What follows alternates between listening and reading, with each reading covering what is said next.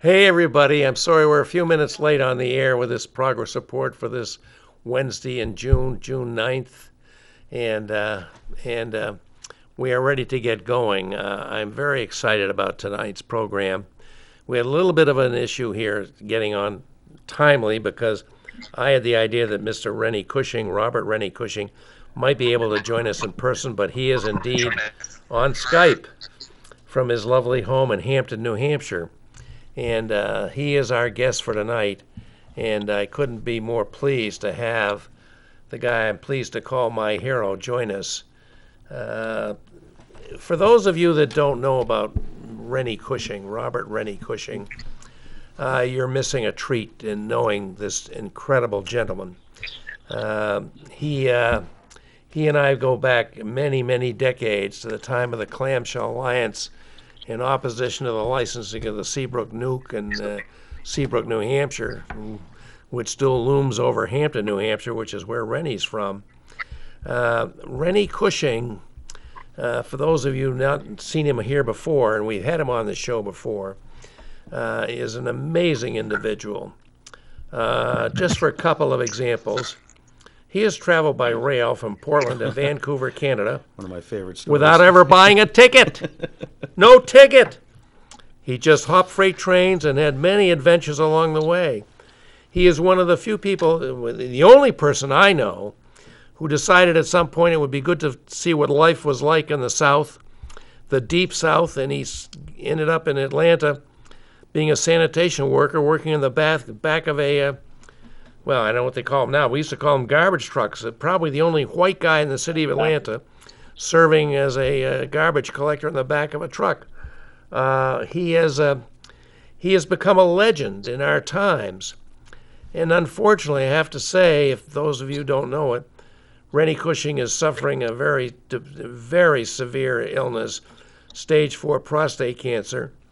And despite that, he, after consultation with his oncologist in Boston, decided that maybe he could advance to being the candidate for Speaker and ending up being the Democratic leader in the New Hampshire House. Rennie Cushing loves the New Hampshire House.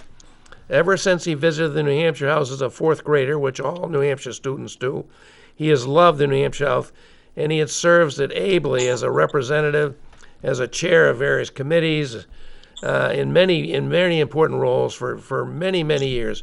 Rennie, how many terms have you served? Oh, I think 8 terms over 5 decades. 5 decades. I don't know. I don't know if that's enough. It's not enough, but it may, unfortunately, may be all we get. I mean, I hope it's not. I hope it can be more. Rennie has many legendary accomplishments in his long career. Nobody works better across the aisle. We all like bipartisanship. Rennie really lives that. And as this last election came up and the results were known, and it was going to be that the Republicans were going to hold a very small majority, it looked like Rennie Cushing was going to be, at most, just another backbencher. But then he, with the consultation with his oncologist, decided, yes, he might be able to aspire to a leadership role. And so he threw his hat in the ring after it seemed like pretty sure that somebody else was going to get this role. And in a secret ballot, on the third ballot, he prevailed. And now he serves as the minority leader, the leader of the House Democrats in the New Hampshire House. An amazing life. I must say, Rennie Cushing is indeed my hero. I wish I could show you one of the most wonderful Facebook scenes I've ever seen. 2 of his wonderful daughters decided to honor him by offering him a chance to jump out of an airplane in Lebanon, Maine, a month or so ago. Right, Rennie? And there's wonderful photos of him getting ready with the 2 girls. What daughters he has. I mean, how wonderful could his life be with his wonderful family? And the picture of him as he's descending in free fall, the look of glee and joy on his face.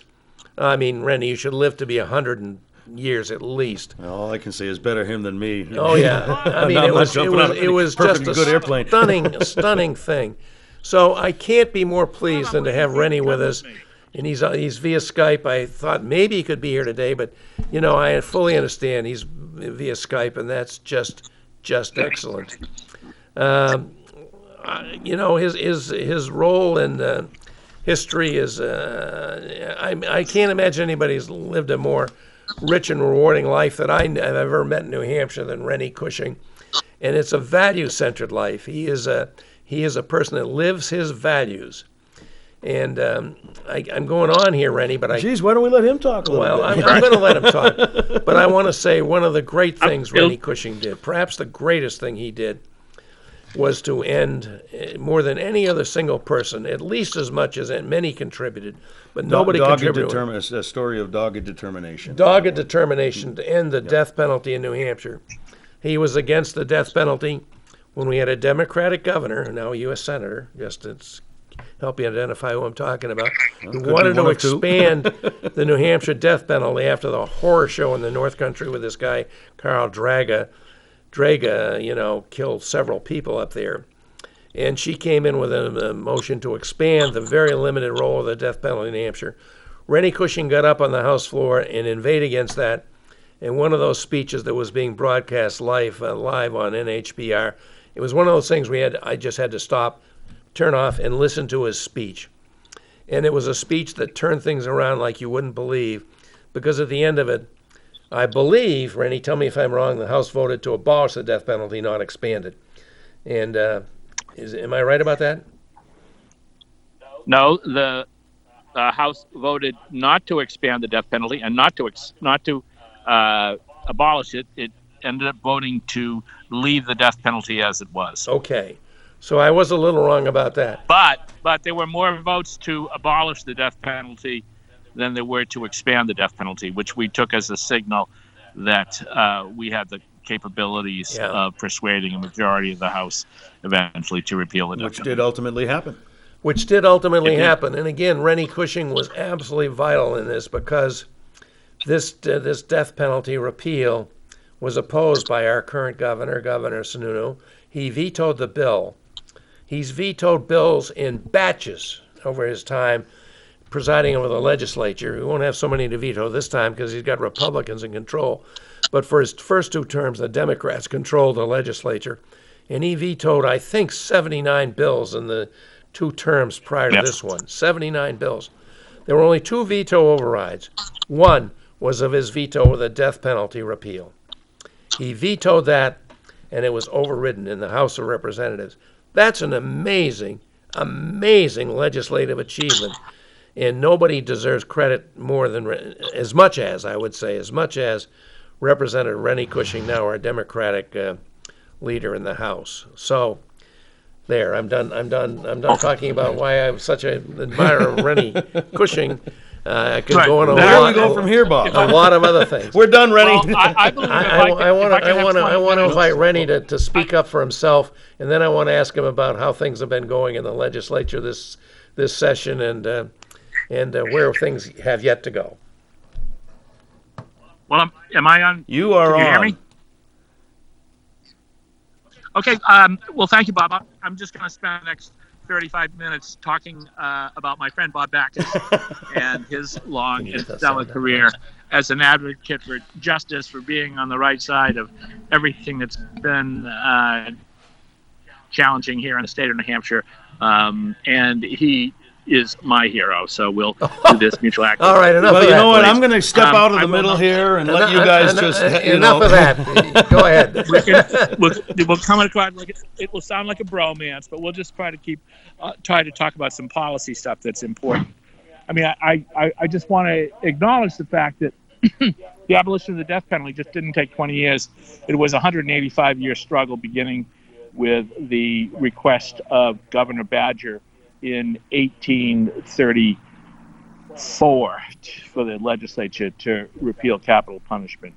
So the fact that some of us got to close out that nearly 2-century-old project, I think we recognize that we're part of heirs to the legacy of those who struggle for social justice that goes back before we can remember and will be around long after we're gone. And that's what's important, is that we have values, that we try to fight for those and help try to build a beloved community.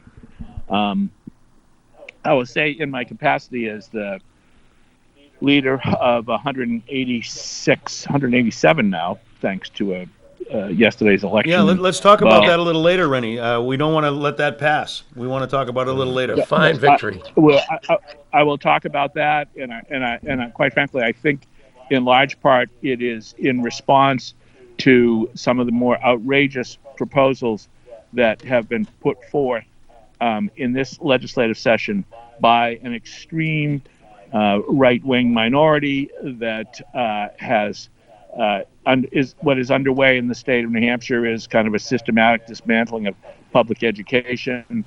I come from Hampton, where the first public school opened in 1647. It was open for both boys and girls, supported by taxation. So to me, I feel like a responsibility to make sure that the opportunity for quality education is available to everybody in our state. But that's not what's in the offering. There's an attack upon the autonomy of women, of the right to control their own reproductive systems, that is just puts New Hampshire in a league with some really nefarious other states. There's an attack underway, I believe, against people of color, minorities in our state. There's a whole new proposal that's in our budget that would prohibit people of color from talking about their experience, because New Hampshire is not racist, and therefore it doesn't matter if your life's experience has been such. You're not going to be allowed to say that, because it's just a thinly veiled effort to promote white nationalism. We have a budget that's underway, that's being proposed, that will cut many of the important programs we have in our social safety net as we come out of this pandemic.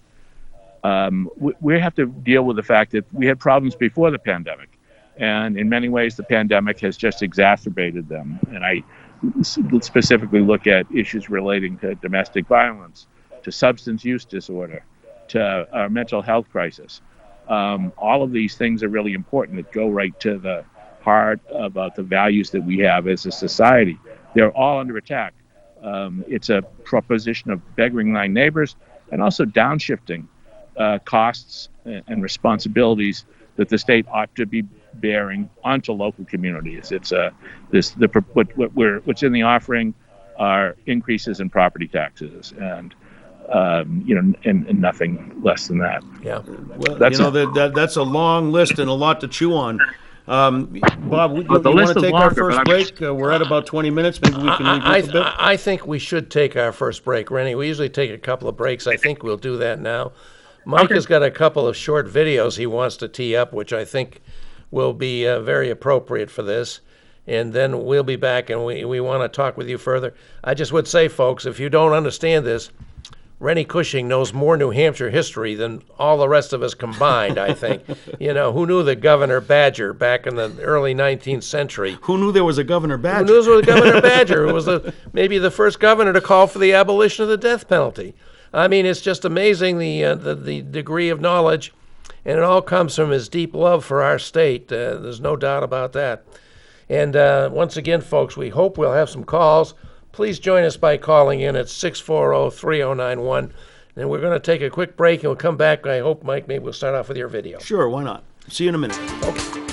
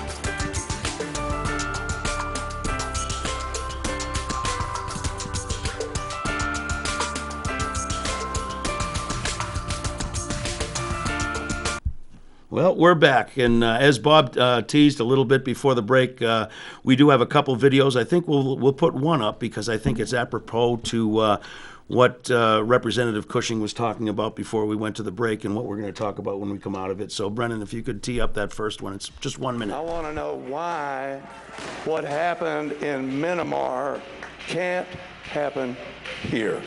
No reason. I mean, it should happen here. No reason. Right? That's right.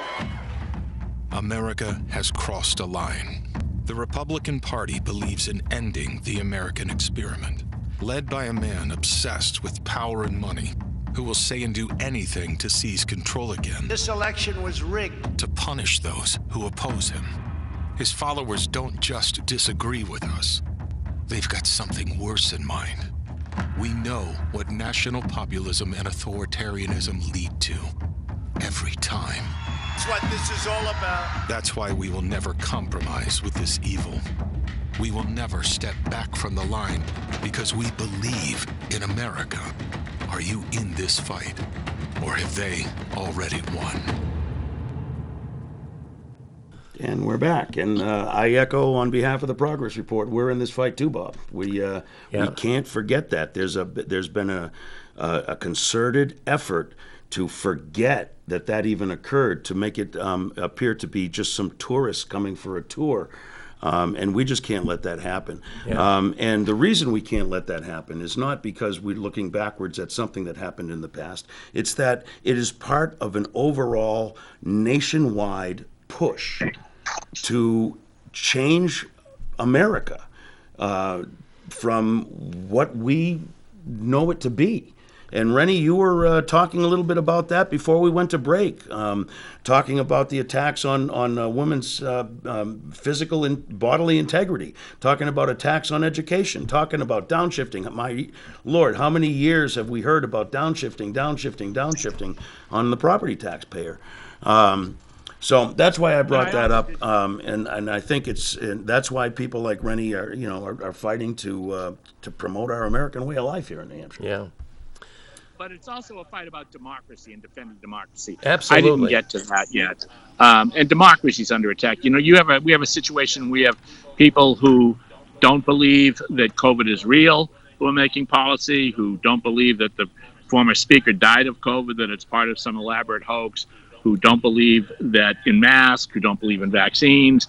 That's just on the public health perspective. We had a situation where the Republican vice chair of Health and Human Services, the only Republican doctor in the legislature, stood up last week and said it was a bad idea for the legislature to be deciding whether or not to approve vaccines, which is what the House went ahead, which was what the House was being asked to approve. And as a consequence of him standing up to the science deniers, he was forced to resign his position. We also have people who are making election laws that believe that, they believe in the big lie. They're promoting the big lie here in the state of New Hampshire. The big lie that Trump, that Trump won the election. It was stolen by Biden. And so we're seeing a whole series of laws that are being put in place to try to suppress voter participation here in the state of New Hampshire, trying to emulate the worst of the legislation that's being put forward in places like Georgia and Texas. It's an attack upon our very fundamental right to vote, upon our democracy. It's also an attack on marginalized people and people of color in our state. It's no longer a matter in the legislature of being blowing a dog whistle about race. It's right in everybody's face. And it's right about trying to intimidate and stifle the people of color in the state of who are in the legislature in the state of New Hampshire. We just saw an attack upon Manny Espedia by the online, who is the House Democratic floor leader. He's a young Latino from representative from Nashua, and he got singled out by a hate group, basically told, let's keep New England white, in an effort to try to drive out people who some consider to be the others. And it's terrifying. It's not the New Hampshire that I grew up in. It's not the New Hampshire we grew up in. No, absolutely not. And so- we all, I think all three of us here knew that racism is a very persistent and pernicious thing. But I, at least in my lifetime, felt that progress was being made. I was just a kid when the 1963 Civil Rights Act and the 64, I hope I'm getting the years right, Voting Rights Act were passed. And I felt like we were making progress. But boy, have we had a snapback, and people are saying the quiet thing out loud these days. Absolutely. And I think, as part of this, we're also going to go into what will be, I think, an excruciating, painful process of drawing political boundaries through redistricting. And I think we're going to see the majority party do everything it can to create districts wherein the politicians get to pick their voters rather than the voters getting to pick the politicians, because we can just see it's clear they're teeing up to create a situation that will enhance kind of a permanent primacy of Republicans. And we've seen that in other states, Rennie. I think Virginia is one of them, Yes. and maybe North Carolina, if I'm remembering correctly, where Yes. the overall statewide vote, Democrats win by up to 10%. Yet, when it's parsed out into the districts, the legislature is still controlled by the Republicans, despite the fact that Democrats overall receive more votes. And we already have seen the Republicans in New Hampshire have rejected any form of a bipartisan commission or, some Right. sort of a real solid policymaking body to do this. Well, you have the day after the election when the Republican chair, the New Hampshire Republican chair, made the statement that he guaranteed that there would be a Republican House seat in Congress because the Republicans would control redistricting. I mean, it wasn't even a pretend like we're going to have fair seats. We're going to design districts so that we'll guarantee that we have a Republican Party, Republican member of Congress. Yeah. So, Rennie, what has it been like for you? You got into the race for being the Democratic leader, which you prevailed, I believe, on the third ballot, even though you got in rather late, because you are dealing with a dire health prognosis. What has it been like for you? And have the Democrats been able to hold together? Because they're a minority, but they're not far away from a majority. Has everything worked out the way you hoped? And what have been your major challenges and your major successes? Well, when I ran for the office, I told the caucus that I would lead them through defeats. I mean, I can count, and I know on November 3rd, the election results that turned the Democrats out from power would have consequences for the next 2 years. But what I've tried to do is to instill a sense of common purpose. I've been very pleased with the way that Democrats have held together, have shown up. We may have lost battles, but we are winning. We're establishing what policies we know really meet the needs of the people of the state of New Hampshire, and not trying to pander to extreme out-of-state right-wing groups. Teeing it up for the future. Rennie, can you talk about the recent victory on right to work? Yeah. That certainly required Democrats to hang together. And some Republicans. And some Republicans, absolutely. I mean, for those people who don't know what the so-called right-to-work law is, it's flat-out union busting. I think we recognize that, the middle class built this country, and unions built the middle class. And this is nothing but a naked attempt to strip the rights of association and the rights of employees to bargain with their employer. I think if you had asked me on December 1st if I thought that we would be able to beat back the right to work bill, I'm not sure I would have told you that would take place. But through a tremendous amount of work over the past 6 months, we found ourselves in a position where last Thursday we stood up for last Thursday we stood up for economic justice. We stood up for kind of fairness in the workplace. And beating back right to work was a really important victory in many ways. Had we lost it, we'd be part of the race to the bottom in terms of economics. The fact that we were able to stand together and organize and have turnout, I think, bodes well for the future for us. It hasn't been easy. The other thing that we've had to wrestle with is another form of voter suppression, and that is that the New Hampshire House, while the New Hampshire Senate and most legislative bodies throughout the country during the midst of a pandemic figured out a way to meet remotely or by hybrid, in New Hampshire, the Speaker of the House absolutely refused to have a mechanism by which we could conduct legislative business in session that would allow for some of our more vulnerable members to participate, again, in the midst of this pandemic.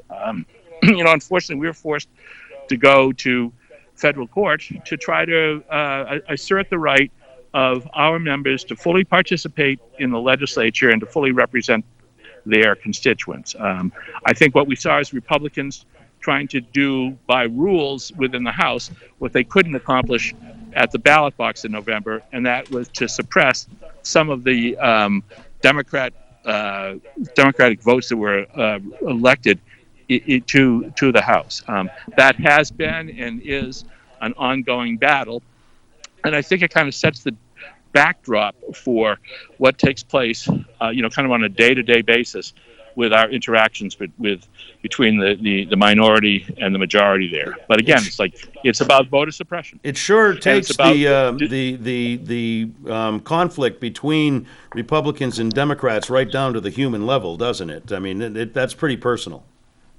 Well, it does that, and also, what I found incredibly disturbing is here you've got the Speaker of the House saying that he enjoyed legislative immunity, this common law doctrine that allows him to disregard, things like the Americans with Disabilities Act, which was passed by Congress, which is applicable to every other political subdivision, every of the private actor. Taking the logic of the Speaker is that he doesn't have to sit people who have disabilities. If they don't have a disability, if they can't push the red or green button because they're paralyzed, too bad.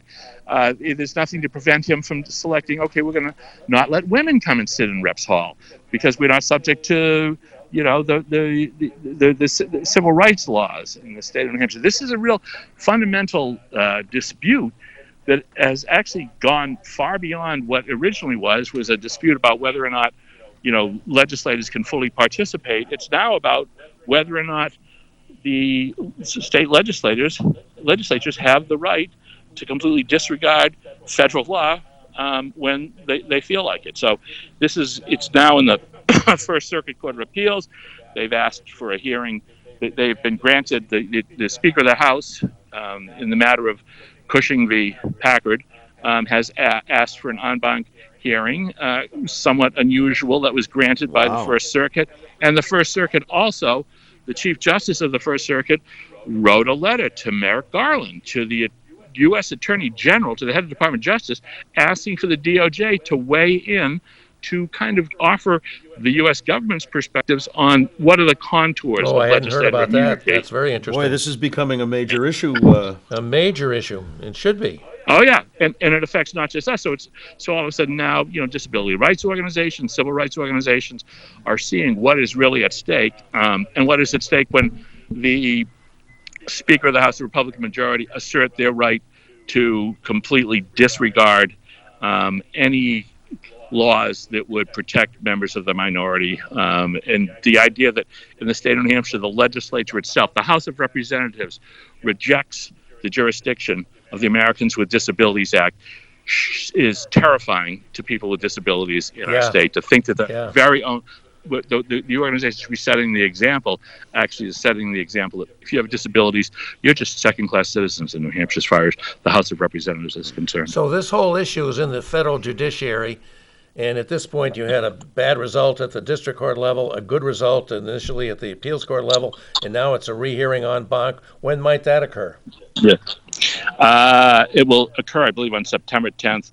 There are briefs that are due July. I mean, obviously, we will not reach the question of whether or not the Speaker must provide for remote access, at least this year. But the questions of law are so, kind of pretty profound and will have an impact nationally that this case will continue. I do not know. And as the Speaker of the House themselves at the time that the Speaker asked for the First Circuit to have a hearing en banc and make its case beforehand, also indicated that it wanted the federal district court, the First Circuit Court order that was signed by 3 members held in abeyance, because they also intended to file for writ of certiorari before the United States Supreme Court. So in many ways, it seems like we're heading for kind of a fundamental showdown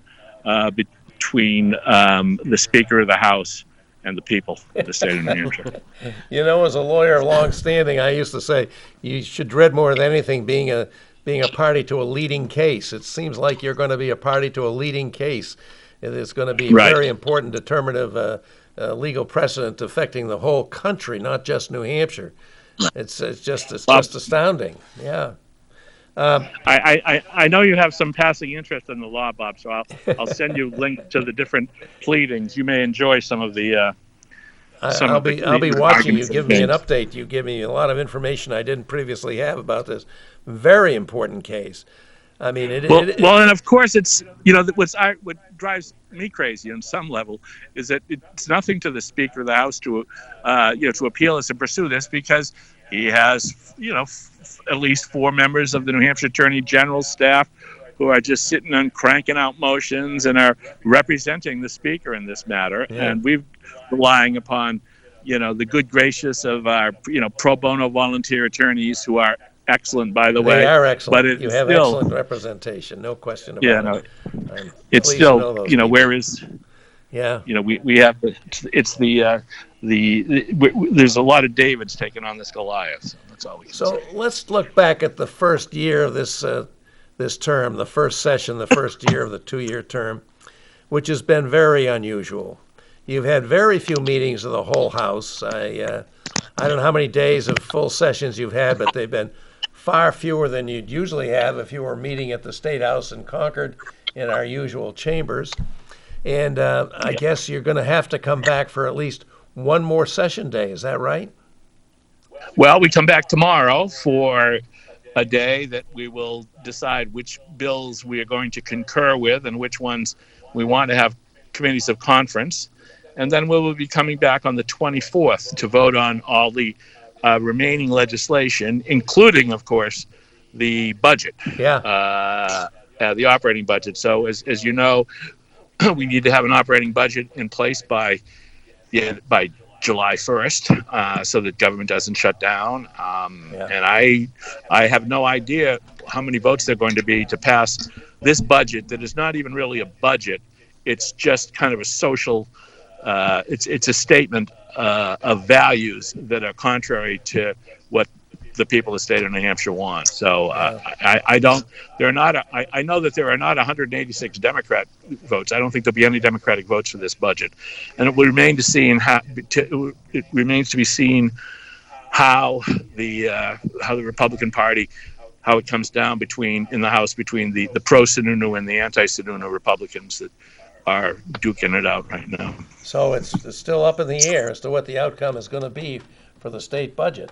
Because the budget does contain, as I understand it, a lot of things in the so-called trailer bill, which implements the budget, that are not really budget items at all. I mean, about handling the state of emergency requirements and, state of emergency, restrictions on abortion, putting criminal penalties for doctors who perform abortions, gag orders on public employees and teachers, vouchers is going to be part of this the most massive transfer of wealth from public schools to the private wealthy people who don't need the funding to have an education.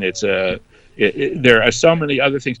I would just say one of the things that just offends me beyond words that the legislature, that the Republicans have done, is they've decided to make whole these group of investors, of speculators in this FRM Ponzi scheme. By taking general fund dollars to the tune of $10 or $15 million and paying off these speculators for their bad investments. This is the time the state of New Hampshire has never spent a dime of general fund dollars for any victim of crime in the state of New Hampshire, any victim of rape, any victim of drunk driving, any victim of homicides. And yet we have created, what the Republicans have done is created this special class of making speculators whole at the expense of, rather than have these speculators, if they really are victims of crime, get in line like everybody else and apply for the Victims Assistance Commission, which of course is capped at $35,000 a year. But rather than do that, they've gone directly to the legislature and say, hey, let's take some general fund dollars and let's make me whole. I mean, let's go to the track and bet on, and we lost, so let's try making it. But that's really about the values. Who this budget serves. It doesn't serve the people of the state of New Hampshire. It serves the special interest, and it's outrageous. Every Republican should be ashamed to vote for that. Yeah. Time for another break? Well, at that point, yeah. Why don't we take our second quick break, a few seconds? We can regroup and plan for the third segment of the progress report. Okay. And we'll be right back, folks. And maybe you'd like to lead off with your other video? Why not? We'll add a little bit of entertainment at the beginning. I think your videos are a great enhancement to the program, so I'm glad to have that happen. All righty, folks. Don't forget to call in 640-3091. We'd love to have a call, but please call in. We will have another segment to go by fast with Rennie Cushing, who cares passionately about the things that he cares about, as you can tell, and is a skilled and conscientious member of our legislature and a leader. So we'll give you a second to go to the fridge and come right back.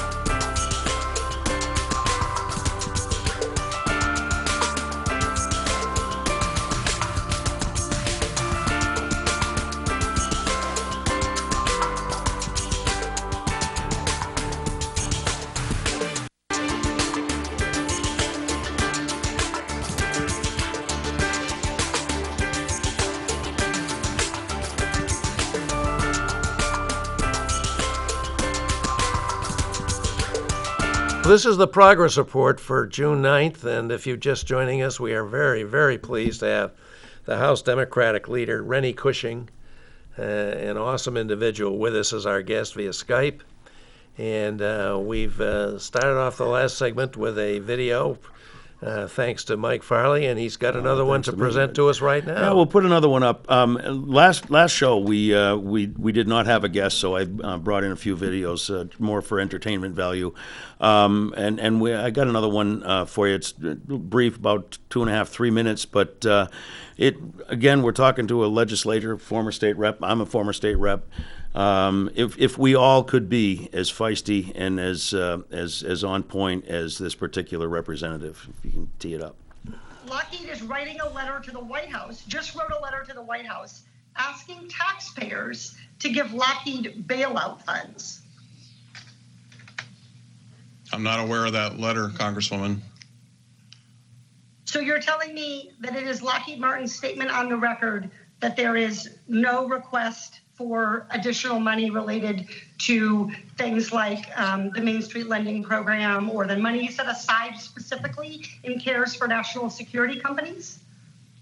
Ma'am, I'm not aware of a specific letter. I am aware relative to COVID-19 and CARES Act, relative to the disruption to aerospace and defense. I don't know the specifics of the letter you're mentioning, ma'am. Did Lockheed Martin request money under the CARES Act? Yes, ma'am. Why? because of the disruption associated with COVID-19. Because of the disruption that caused you to have a profit of 15% over the prior year when we didn't have COVID-19?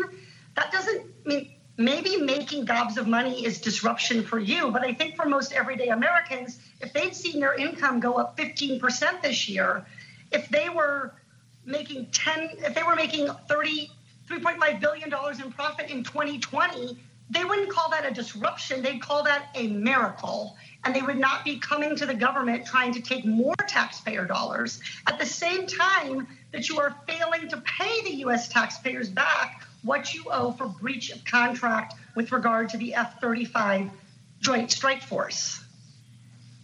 I'm unable to understand why you need this additional money when your profits are up and you've breached your contracts with regard to producing defective parts. Why should the taxpayer foot the bill to help Lockheed Martin at this time? Ma'am, the disruption associated with COVID-19 requires many different aspects relative to health and welfare of employees, the supply base associated with... Reclaiming my time. Use your 15% increase in profit to pay to protect your workers during COVID. Congresswoman, why we're doing are we that. footing the bill to help a company that's having an uber profitability moment that is a pandemic star? Congresswoman, no funds have been provided relative to the CARES Act. But you have asked. Yes, just like many aerospace and defense companies. One wrong doesn't make a right. With that, I yield back. Well, that's, coming to the meeting prepared. We don't have hearings like that in New Hampshire. They're a little bit less confrontational, but that certainly is a representative representing her constituents and coming prepared and coming very prepared and ready to address the answers as they came. So I don't know. I don't know how much of that you were able to catch, Rennie, but what do you think of Katie Porter of California? Oh, she is just the best. She does her homework. She had that guy tied up in knots, and her point was so well taken. One of the things that, we all paid the price for the pandemic, although some people have made out really, really well. It turns out pandemic is good for business in some quarters. Meanwhile, for the rest of us, it's something else. We're just trying to struggle to survive. Thankfully, that there was a timely intervention to prevent people from going completely under and the economy completely collapsing. But I think we one of the things we learned from the COVID-19 is how interdependent we all are, and that's let's point to healthcare. The notion that we don't have to be concerned if our neighbor is sick, that's gone by the way, because we know that if one person has a pandemic, has an illness, we're all at risk, and it's in our own interest to make sure that health care is available for people, when they need it. Yeah.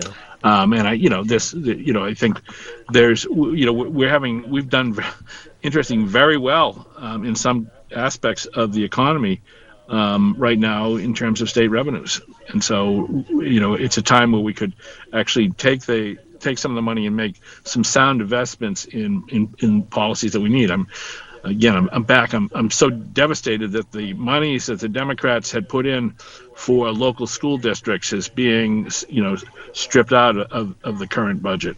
I'm very disappointed that there are funds that were made available to try to address some of the real health concerns, public health concerns, and mental health concerns. That they weren't utilized. We could spend a whole time talking about what we're not doing that the previous legislature directed the governor to do, but I don't want to bore you right now. Rennie, you talk about health care, and a major component of that is mental health care. And New Hampshire has, you could say we've struggled with providing adequate mental health care, but sometimes we haven't even tried. So I don't know if that's a struggle.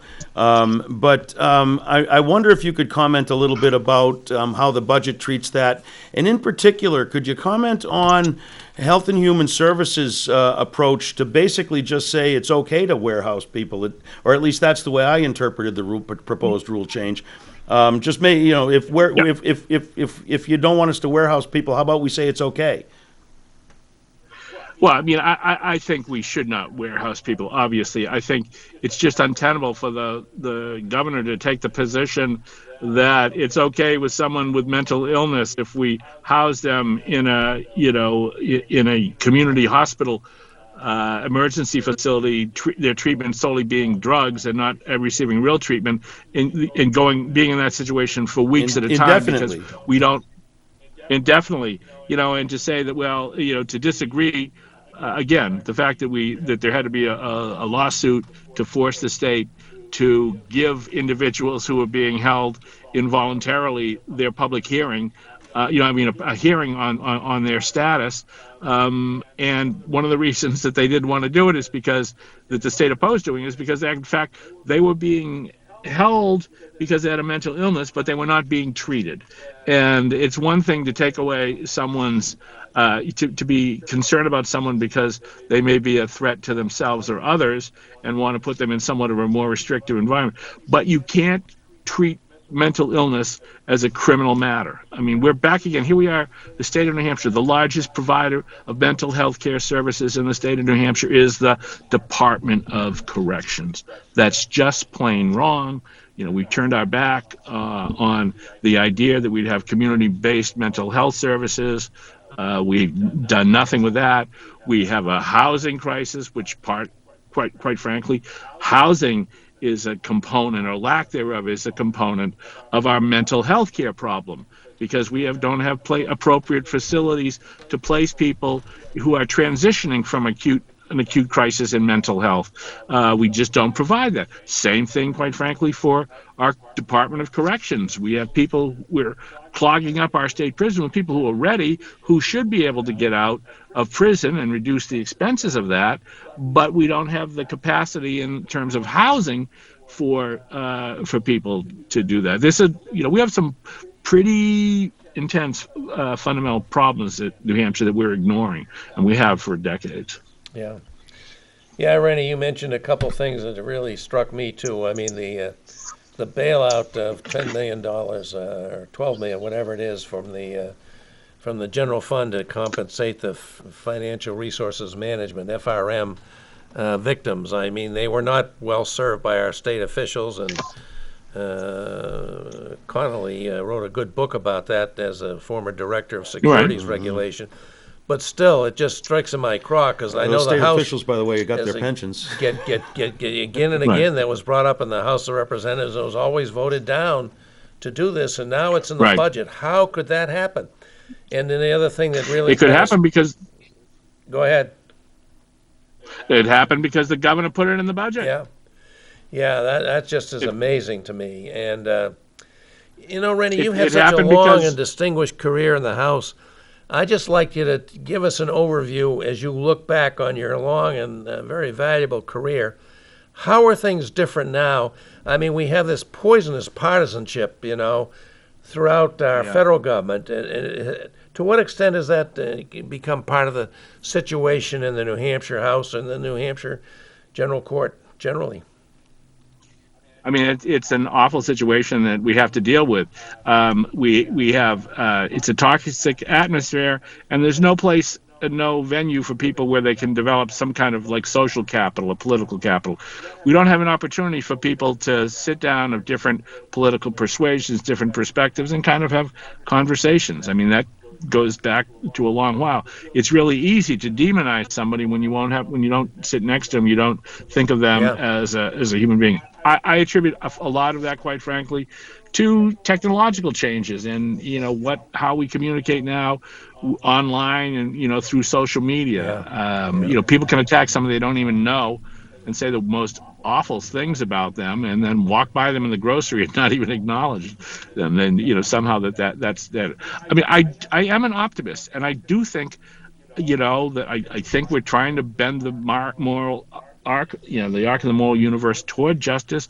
We've had in my half century survey of the legislature, we've made some important strides in the state of New Hampshire. I mean, just look at the way that our attitudes toward LGBTQ people have changed. 30 years ago, we had Democratic senators sponsoring legislation defining marriage as a union between one man and one woman. I mean, that's completely by the board now. I think while there's some backsliding and attacks against, there's some transphobia that's taking place.